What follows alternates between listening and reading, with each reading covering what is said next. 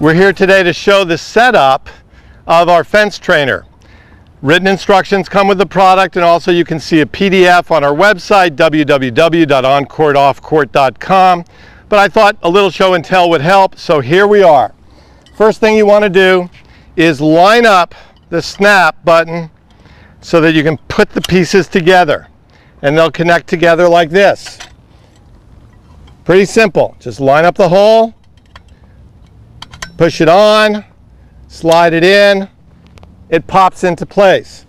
Next thing you want to do is ascertain whether or not you're going to have it at a higher position or a lower position. Now this is a prototype.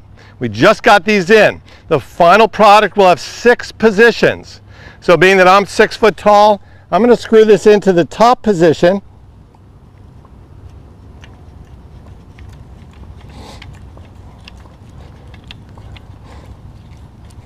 And obviously you want to adjust it for different height players. The ball itself, as you'll see, Tom, maybe you can zoom in a little bit here, is going to be rotating around this unit very freely. So, great product. Here we go. We're going to set it up over the top of the fence.